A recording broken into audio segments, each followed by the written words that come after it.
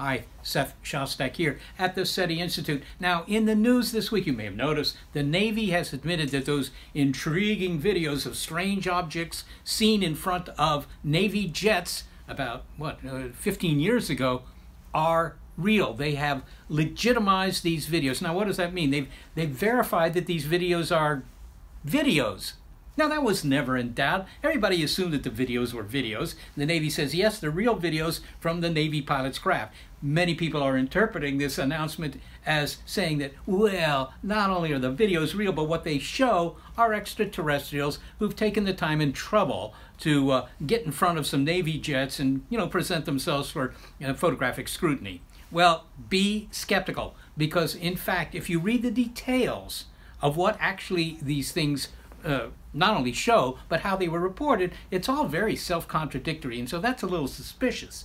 But the main point is those tic-tac videos. What could they be? Not that the videos are real, but what do the videos show? All right, I think a lot of you have seen them. There's kind of a gray background, and then you see these this dark blob, which has been described as like a tic-tac candy. More like a peanut, if you ask me, but candies, peanuts, I mean, you're talking parties in any case. This thing seems to be, I don't know, a strange object, and then it goes like that, right? Now, people making the claims it's flying out of the frame at a rate that's impossible for any aircraft that we know about. What is this thing? It doesn't look like anything we've ever seen. It doesn't have, I don't know, windows on it. It doesn't have markings on it. It doesn't have rivets on it, whatever it doesn't have on it. Okay, here's my take. These are gun sight videos. That is, they're cameras that are connected with the gun sight of the craft, and they're designed to always look at in front of the airplane. But they're also infrared cameras. Infrared, you know about infrared. You probably have an infrared heat lamp down in the basement somewhere. Well, infrared is heat, and so what you're seeing in these videos, when you see something dark, that means it's something that's hot.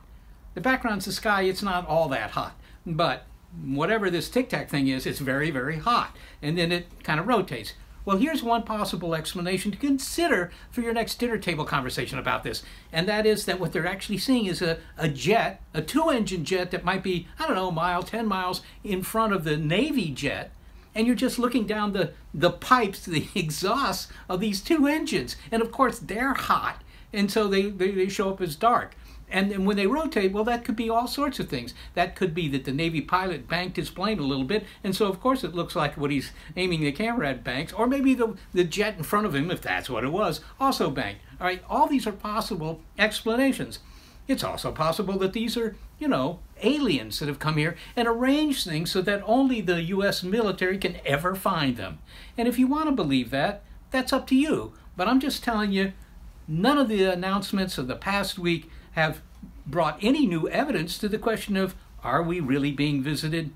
And I'm willing to bet you next month's paycheck, admittedly not a big bet, but I'm willing to bet you next month's paycheck that we're not being visited.